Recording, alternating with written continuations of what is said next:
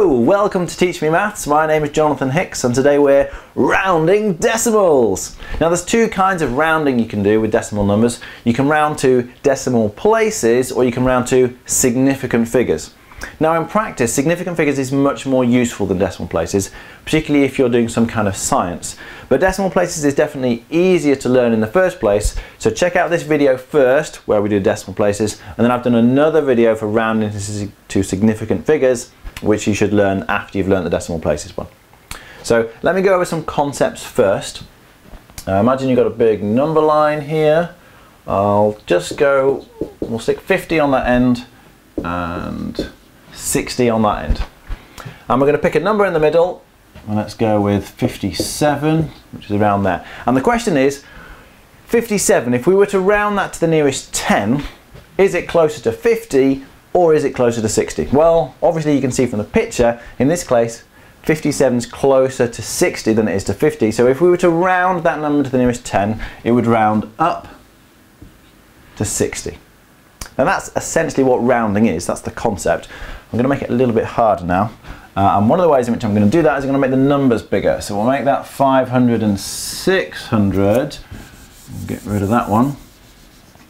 And I'll pick some number in the middle. Let's have 548. So the question is, which way would that round? If you were to round to the nearest 100 this time, so it's between 500 and 600, but is it closer to 500 or is it closer to 600? Now most of you can probably see that 548 is closer to 500. The key giveaway here is if you think about the halfway point, we say we've got a halfway hit point of 550 there, 548 is less than the halfway point, it's less than 550. So you know it's going to round down to 500. Again, if we had another number like 521, for example, well, it's less than 550, less than the halfway point, therefore it must be closer to 500. I mean, you can see from the picture it's much closer here. So again, that one would round to 500. Let's have something a bit bigger. If we had 562, for example, well, now you can see this one is bigger than the halfway point, it's bigger than 550, so that one would round up to 600. To the nearest 100, 562 is closer to 600 than it is to 500. Let's just have one more, 584. Again, you can see it's bigger than the halfway point, so it's going to round up to 600.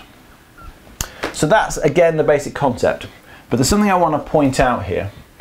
The way that you can tell which way a number is going to round without having to draw a number line and work out which one it's closest to is, in this case we're rounding to the nearest 100, yeah? Is it closer to 500 or is it closer to 600? And the columns here, remember that's your units column, your tens column, your hundreds column. So this is the point where we're rounding to the nearest 100. And all you have to do is look at the next digit. Rounding to the nearest 100, you look at the next digit. And you can see that if it's less than 5, so if the next digit is a 4 or a 2 or anything less than 5, you're going to end up on this side of the halfway point. You're going to end up closer to 500 than you are to 600 because you're less than 550.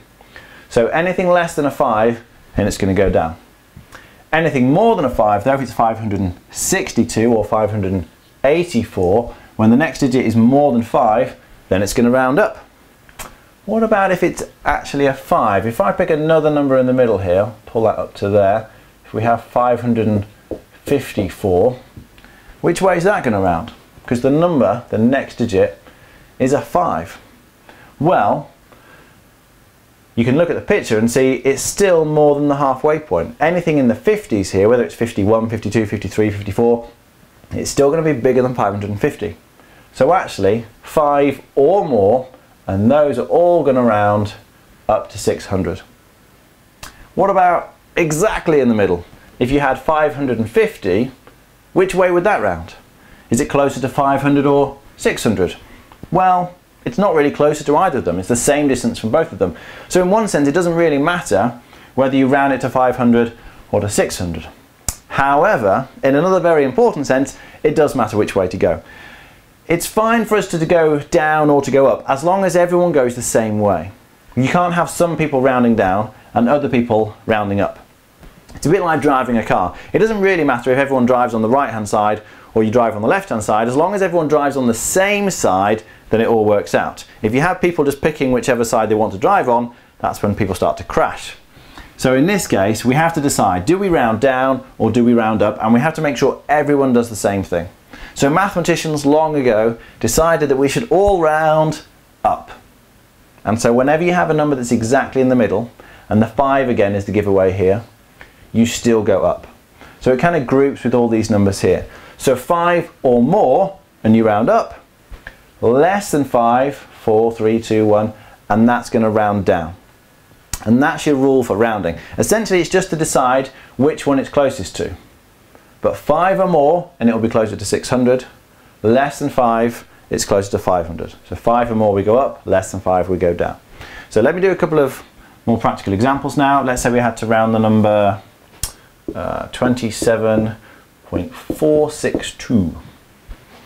Now, I've got some decimal numbers here now, finally. You might be wondering, this is rounding decimals, why we don't have any decimals here. Well, if you remember from the overview of the decimals, I did a video, I think, called Decimals, What Are They?, which explains a lot of the concepts here.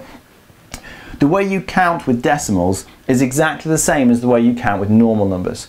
So the way that you round with decimals is exactly the same as the way you round with normal numbers. So if you get the concept with normal numbers, rounding with decimal numbers is exactly the same.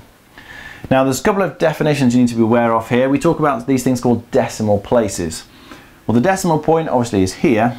The digits after the decimal point are known as the decimal places. So the first digit after the decimal point is the first decimal place. The second one is the second decimal place, third decimal place, etc. So if you wanted to round a decimal number, you usually talk about rounding to 1 decimal place or 2 decimal places. So if we're going to round to 1 decimal place, well, that's the first decimal place.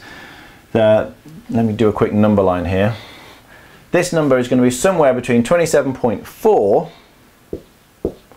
at the lower end and 27.5 at the upper end. Yeah, because it's 27.4 something, it's got to be bigger than 27.4 because there's something adds to it, but it's not quite as big as 27.5. If you do struggle with some of the concepts here, again, that Decimals What Are They video will go over the different place values of all these things and help you get that in your head, because you do really need to understand that before you can get what's going on here. Alright, so which one is this closest to? Is it closer to 27.4 or is it closer to 27.5? Well, we're rounding to 1 decimal place, so the giveaway is the next digit. And I actually recommend you stick a line after the first decimal place, after the point where you round, and then you look at the next digit. In this case it's a 6, and 5 or more, remember, 5 or more is going to round up. So because this is 5 or more, this number will round up to 27.5. It has to be closer to 27.5. So if you're to round this number to 1 decimal place, usually the way you write it is, if I write it out again, with 27.462 to 1 decimal place, that will be, put your line, look at the next one, it's going to be 27.5, because it's 5 or more, that makes the 4 go up to a 5. This number rounds up to 27.5. And it's good practice in brackets afterwards to say how many decimal places you've rounded to. In this case we've rounded to 1 dp, that's 1 decimal place. So that will be the answer if you've been asked to round it to 1 decimal place. Let me do another one. So we'll have 3.64, and again I'm going to round to 1 decimal place. So I want to know 1 decimal place is here. It's either going to go down to 3.6 at one end of the line or up to 3.7. This number sits somewhere between 3.6 and 3.7. So you look at the next digit. This time it's less than 5. So less than 5, it's going to round down. This one's going to go down to 3.6. So again, if you were to write it out, if you've got 3.64 and you've been asked to round this to 1 decimal place, put your line after the first decimal place, look at the next digit. 5 or more and it would go up, less than 5 though, and it goes down to 3.6. So you write 3.6 and then in brackets, specify the number of decimal places you've rounded to. And that would be your answer. Now, one very important thing to point out here. This was less than 5, so you rounded down, but notice the 6 hasn't gone down to a 5. It's rounded down in the sense that this number is closer to 3.6 than it is to 3.7. But the digit here has actually stayed the same. So a lot of people, when they're remembering this, remember the rule like this. You put your line after the first decimal place, because we're rounding to one decimal place. You look at the next digit. If it's 5 or more, this number goes up. If it's less than 5, like this one, then this number actually stays the same. Because you're throwing away then the things after the line, it has gone down in that sense, and that you've ended up with a smaller number. But in terms of the actual digit, the 6 here stays the same. So 5 or more and the digit goes up, less than 5 and it stays the same. A couple of other things to point out then. Firstly, wherever you put your line, after you've looked at the next digit, you always throw away everything after the line. You never write it down. So don't be tempted to try and fill up everything with, like the 2, all those things just get thrown away. Don't write anything else in that space. This one tells you what happens to this one, and then you throw away everything after the line.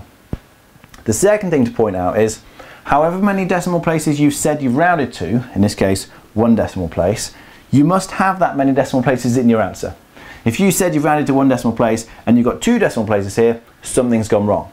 If you've said you've rounded to 3 decimal places and you've only got 1 decimal place, something's gone wrong. So it's again good practice to write this here, because then you can check. I said I was rounding to 1 decimal place. Have I actually got 1 decimal place? Yes, I have. Great. So that's a good sign I've got it right. Okay, I'm now going to plow through a few more examples, because often the best way to learn this is just to see it done in practice. So just give me a minute to rub off the board.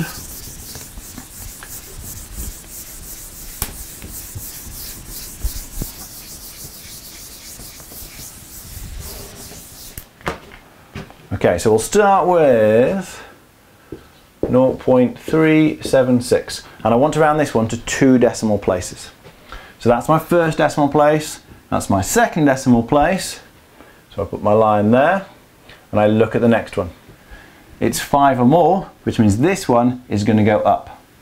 So to 2 decimal places, it's going to be 0.38. Nothing else here changes, it's only this digit that gets affected. So 5 or more and it goes up. The 7 went up to an 8. Write how many decimal places you've rounded to. In this case I've rounded to 2 decimal places. Have I got 2 decimal places? Yes, I have. So that's a good sign I got it right. Let's try another one. We'll do 5.6297, and this time I'm going to round it to 3 decimal places. So count 1, 2, 3. Put your line there. Look at the next one. It's 5 or more again, so this one goes up. Oh, but it's a 9. I can't make it into a 10. So what happens here?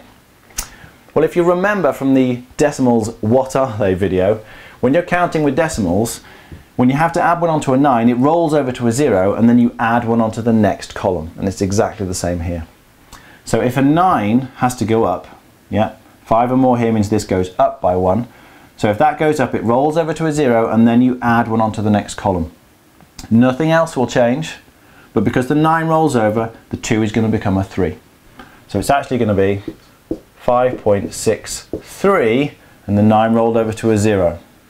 Now again, be careful here. A lot of people miss out this 0. You must put it there.